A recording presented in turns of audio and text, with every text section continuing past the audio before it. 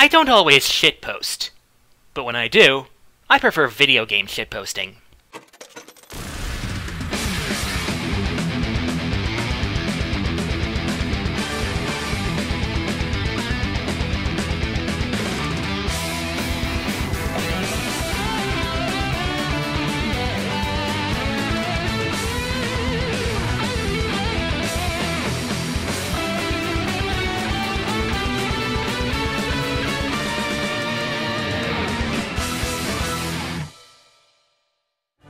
Well, another generation has come and gone for Nintendo. Now the Switch is out, and while plenty of people are focused on that, I'd say it's time to look back at the past generation.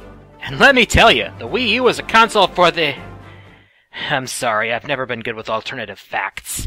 Yeah, even with glasses slathered with rose-colored paint, even I can't deny that from a sales standpoint, the Wii U was a total flop. And while we could argue for hours about why that was the case, at least some good came out of it, right? Hey, I was able to play enough good games to make a list about it.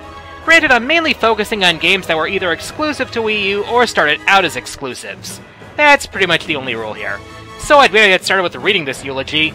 It's game time!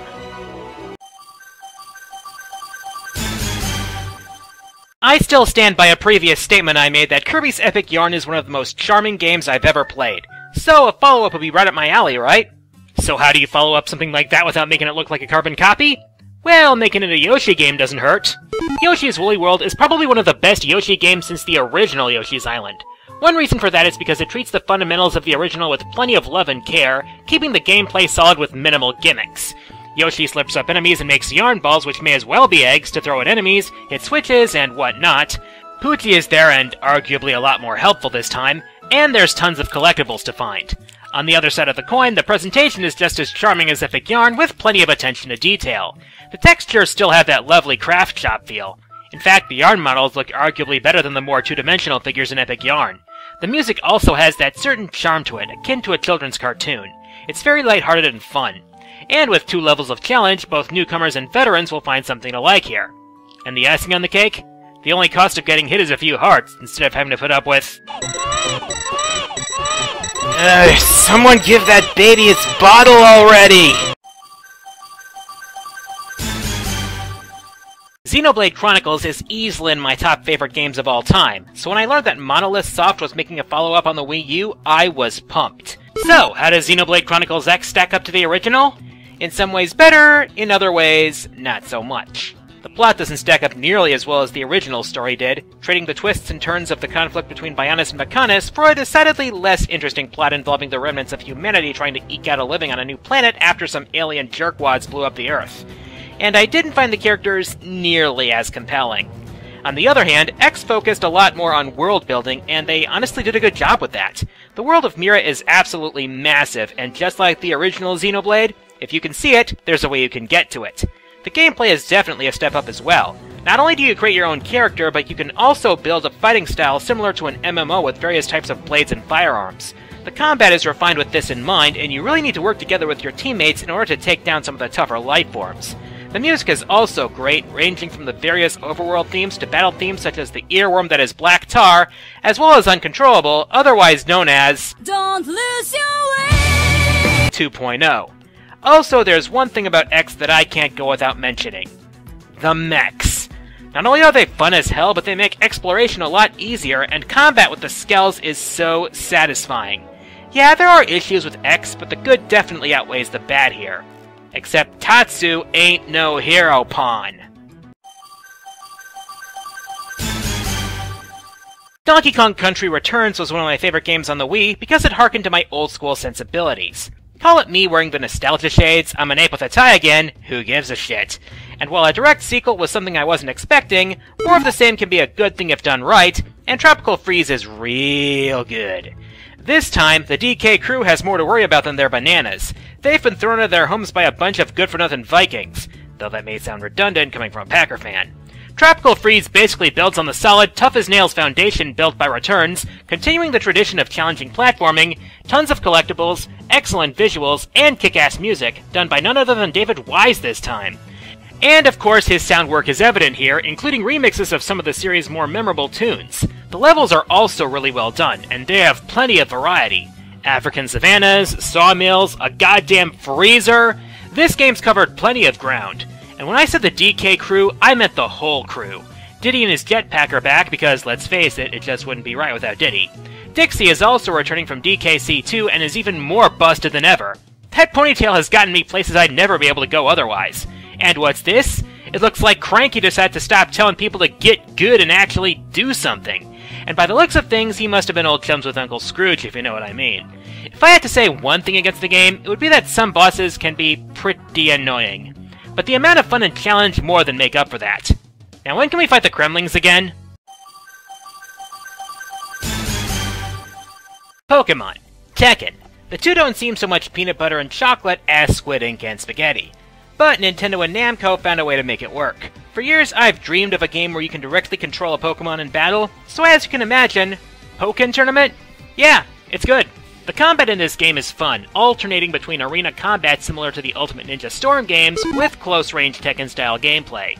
This results in quite the flashy display of moves, not to mention that the stages look great as well. The Farum region has quite a bit of personality to it, with a fun combination of cities and nature. But come on, we all know that the Magikarp Festival is objectively the best stage, right? Right? But what I probably love the most about this game is how they managed to add variety to an admittedly small roster. They could have taken the easy way out and stacked the roster with bipedal fighting types, but they weren't content with just 50% of the ass. No, they went for the entire ass. Yeah, you have the obvious choices such as Charizard, Lucario, and Pikachu, 2 of them in fact, but they managed to add more unusual choices as well. I mean, how well would you have expected Suicune and Chandelure to function in a fighting game? And those burst attacks are pure anime, drawing from Dragon Ball Z, JoJo's, DBZ again, Naruto, DBZ yet again, and even the magical girl genre for good measure. But one thing I'm salty about is that there were 4 more Pokemon added to the arcade version with not so much as a mention of Wii U DLC. With the Switch out now, I think we need a definitive version. Because I want my Darkrai, pliss! Nintendo's been capturing the imaginations of kids since even before the 80s, but the crowd that grew up with the NES and even the Super NES, well, they've grown up. And I'm willing to wager that their tastes have changed with the times as well. So as much as I love Mario, Zelda, and Kirby, I'm also glad that games like Bayonetta 2 exist. After the first game failed to light the sales charts on fire, there were doubts that we'd ever see a sequel. Thank God that Nintendo stepped in, eh? This game fixed several of the issues that the first game had. The combat was even more fluid and satisfying than before. Combos link together nicely, and the Umbran climax is such a power rush. The reactions of enemies to being attacked look a lot better, with several more animations. And it's all as stylish and fun as before. The pacing is a lot better as well, and QTEs are a lot more forgiving here. I also like the art direction compared to the first game. Bayonetta looks as alluring as ever. In fact, I actually like her better with the short hair. I also enjoyed the story, which did a lot for the characters as well as the series' lore. The personal stakes that took Bayonetta into the depths of hell, and revealed some pretty interesting facts behind the events of the first game, kept me invested from start to finish. But the best part of Bayonetta 2 is that it's even more redonkulous than its predecessor. I mean, one boss fight has you fighting the masked Lumen while Madame Butterfly and Temperantia are duking it out in the background, culminating in a head-to-head slugfest between the angel and the demon. Just, what else can you say except holy shit? With the amazing Breath of the Wild becoming a joint release for both the Wii U and Switch, that leaves the Wii U as the only Nintendo console without a mainline Zelda exclusive. So that just leaves spin-offs to satisfy our Hylian cravings. And what better way to let Link and his posse just cut down wave upon wave of mindless mooks? Fans of Dynasty Warriors and its spin-offs can agree that it's one hell of a power trip, and Hyrule Warriors proves to be another example. The feeling you get when you take the battlefield and dominate the enemy army fits surprisingly well with the Zelda universe. The combat is fast and action-packed, the super moves are a sight to behold, and the level of Zelda franchise fanservice is through the roof. Not to mention there's a metric crap ton of content in the game. You've got your story mode that's basically just an excuse to tie all these Zelda timelines and characters together, you've got the free mode which just lets you go to town as whoever you damn well please, and you've got the adventure mode, which by the way is not only freaking huge, but also puts your skills to the test in ways that you wouldn't expect. And that's before the DLC scenarios and characters that were slapped on the eShop over the game's lifespan. Each character plays in their own unique way, so you're bound to find a character that suits you, and the adventure mode maps encourage you to try them all out. But the sheer spectacle of the game just trumps everything else. It's such a blast, and it really gives me excitement for when Fire Emblem Warriors comes out later. I suppose I'll get my chance another day. Well, it's another day, isn't it?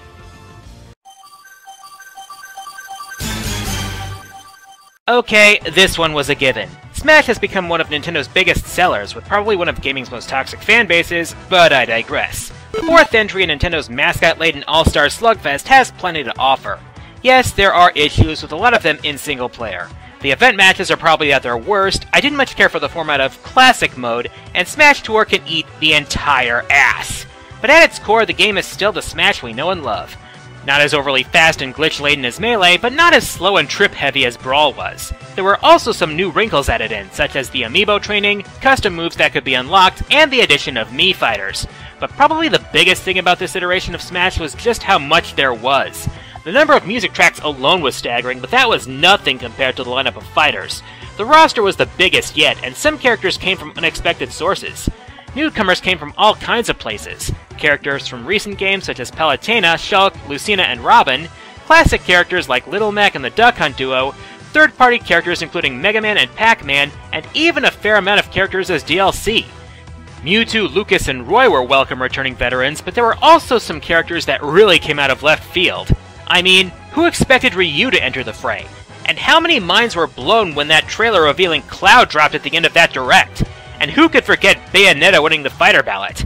I can only imagine what kind of characters we'll see when Smash comes to the Switch. Because let's face it, it's gonna happen. New IPs are always a risk, especially for a company like Nintendo that lives and dies by its signature franchises. On the one hand, you could end up with a piece that ends up in the bargain bin of history, and on the other hand, you could get Splatoon. Judging from how heavily Nintendo promoted this game since its announcement at E3 2014, it's safe to say that they had a lot of faith in this game, and rightfully so. Nintendo basically looked at the gray-brown military shooter, thought a bit, and decided, hey, you know what we could do to make this appeal to a wider audience? Splash a big fucking drum of paint over it! The idea of a 4v4 paint gun battle between a bunch of squid kids seems silly at first glance, and, well, it is, but it's also loads of fun. The idea of painting as much territory as possible, instead of straight-up kills, means that the strategy is largely different than a lot of other shooters, and teamwork is more essential for success. Especially considering the mobility that your squid form offers in your team color's ink, as well as providing both cover and a place to reload. There's also a lot of Nintendo's signature charm to be found here, from the various merchants who sell you the gear you need for battle, to the unforgettable Squid Sisters, and even the game's main villain. Oh yeah, that's right, there's a single-player campaign here, but it's basically training for the main event. Also, Nintendo put a lot of effort into keeping this game's lifespan going, with regular updates introducing new weapons and features. And hey, the Switch is getting a sequel this year, complete with dual wielding. Can we get some new Splatfests while we're at it? Please? Oh hey, it's our favorite band of masked heroes again! To be honest, it's been a while since I talked about the Wonderful 101 last, and I apologize for that because this is a game that sadly got swept under the rug. I say sadly because in spite of its admittedly steep learning curve and a few problematic levels, this game was an absolute blast for me. With so many superhero games of varying quality, it was refreshing to see a game like this with such personality. It was like playing a superhero cartoon with the way the game presented itself.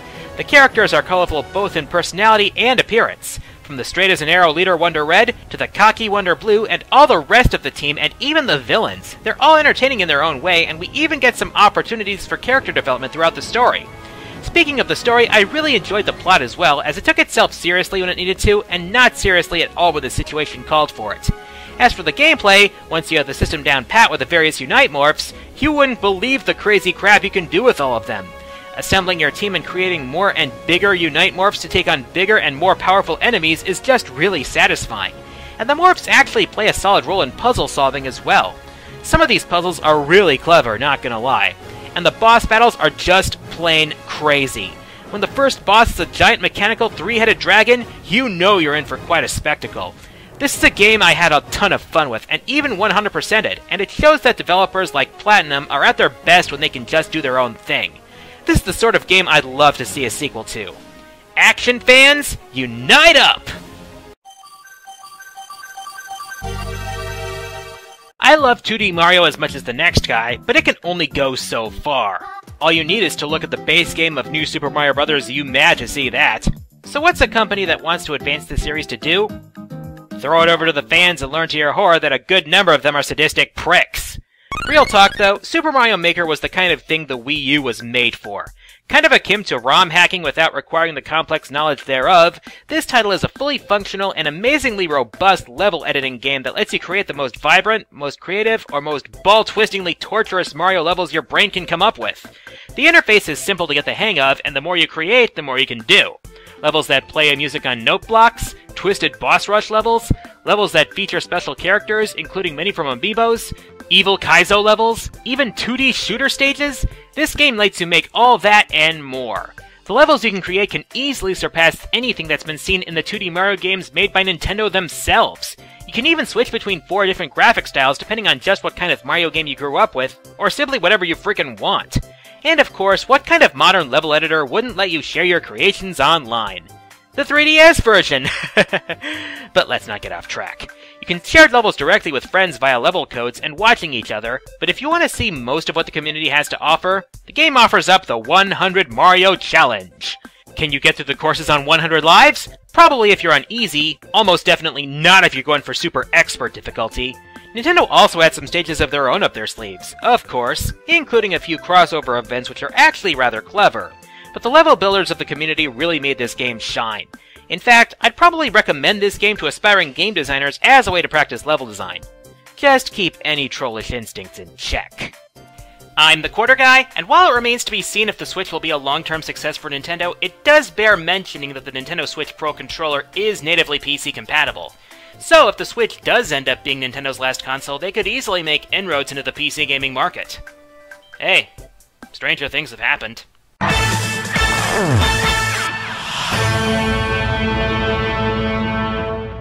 Are you a real villain? Have you ever tried kidnapping a fair maiden? I mean, a real princess? Have you ever come up with the master plan? Alright, I can see that I will have to teach you all how to be villains! Next time, top 10 favorite video game villains. It's game time!